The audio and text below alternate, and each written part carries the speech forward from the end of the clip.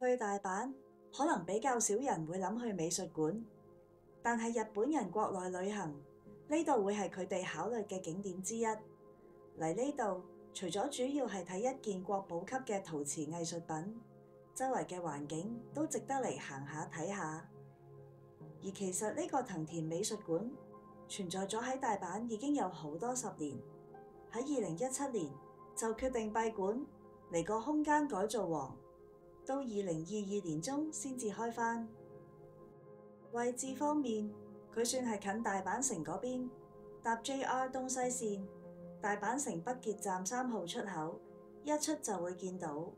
自駕遊嘅話，可以拍佢正對面嘅呢個停車場。頭先講嗰件國寶，就係呢隻叫做曜變天目嘅茶碗。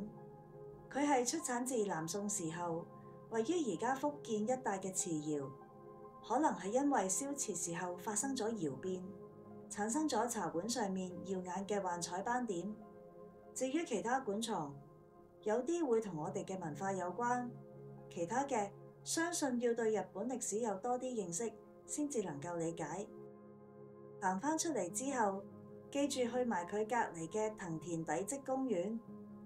佢嘅佔地面積唔細，而園景設計方面充滿住日本風，配合埋藤田美術館嘅簡約設計同主題展品茶碗帶出嘅禪意，可以話係現代同古典嘅無縫銜接。喺呢度就咁行下，都會覺得好舒服。行完之後，可以再入返館裏面。大堂簡約到連售票處都冇，但係就有一間好似咖啡嘅茶屋，可以坐低飲下綠茶，食下果子，打下卡，休息一下。喺資料欄度都放咗藤田美術館嘅網址，入面有詳細嘅參觀資訊。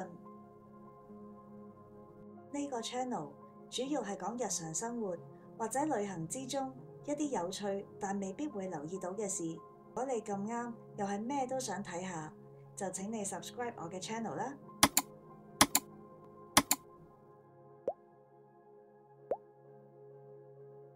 日本總共有3隻唔同花紋嘅曜變天目，好似話藤田美術館呢隻係最幻彩㗎。